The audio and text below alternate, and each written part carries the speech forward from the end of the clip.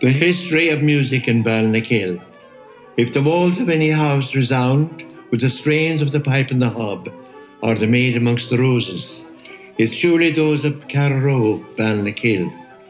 For it was here in 1928 that the celebrated Old Ballinakill Band was formed.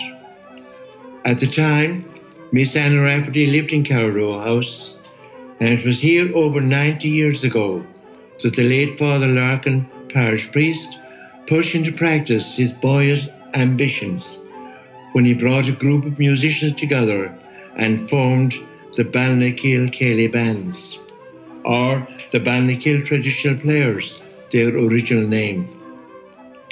From this humble beginning, they went on to achieve success, not alone in Ireland, but in England, where the fame of their music had gone before them in the numerous recordings they made. The founder members were Miss Anna Rafferty, late of Rathgar, Dublin, Stephen Maloney, Tommy Whelan, Tommy White, and Jerry Maloney. Those 5 members travelled the length and breadth of the land and across the Irish Sea without change of personnel.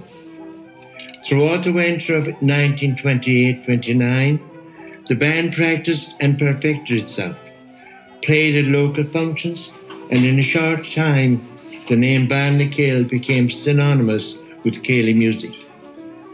Through the invitation of a lady piper, the band was selected to play at Feis Áluin, sponsored by the military station there, and where the custom barracks belt was annually danced for. As was customary in those days, the band that played for the dancing also played at the Ceilí afterwards, and it was here that the Ballinakill Band got its first major break. Seamus Clandillan, first director of 2RN, as Radio Éireann was then known, was a great authority on folk music and engaged the band to make a live broadcast on November the 1st, 1929. The selection was broken down into 2 sections, timed for 7:30 and 10:30. Incidentally, the Ballahadreen singers who were waiting for their own broadcast heard the band through and cheered as they finished their recital.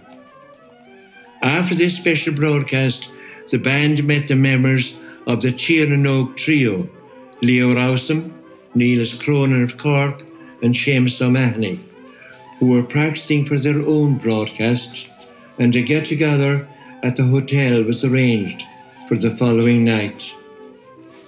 In July 1930, Parlophone of London had the band make 2 records, consisting of The Pipe and the Hob, The Old Bush Reel, The Queen of the Rushes, and The Copperplate Reel. Sales from these records surpassed all expectations, and on the 17th of November 1931, the whole band was invited by Parlophone to London to make 6 double-sided records.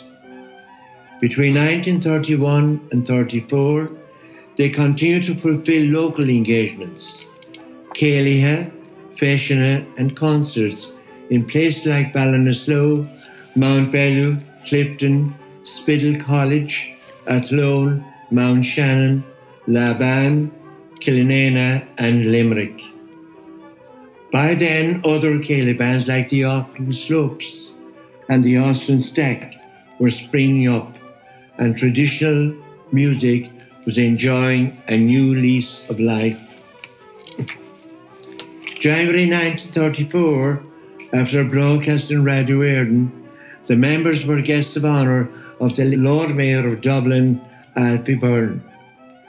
Incidentally, the Lady Mayoress, Mrs. Byrne, a cousin of the Hagney family of Carrowcrin, had spent some seasons there as a child and was a classmate of Father Larkin at Denary National School.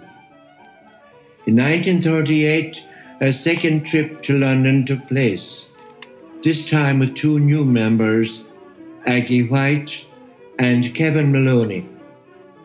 On St. Patrick's Night, they played in the Olympia Theatre, Earl's Court, and on their return to Dublin, they recorded further Eileen Curran and Sandmount reels.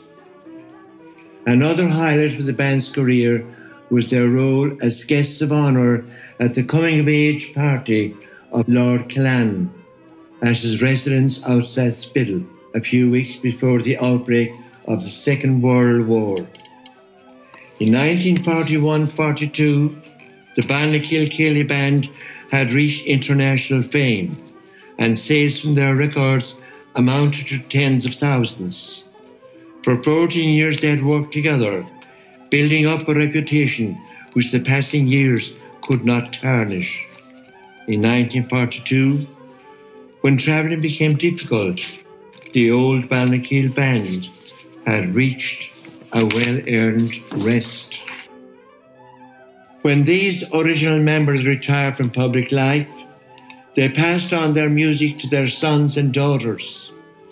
And it was this new combination of Aggie and Bradley White, Eddie Maloney, Jack Coughlin, Martin Grace, Tom Rourke, and Jim Hogan that was chosen in 1951 by American folklorist Alan Lomax in collaboration with Seamus Ennis to play the background music for a ballad opera, Story of Troy, written by him for production on BBC.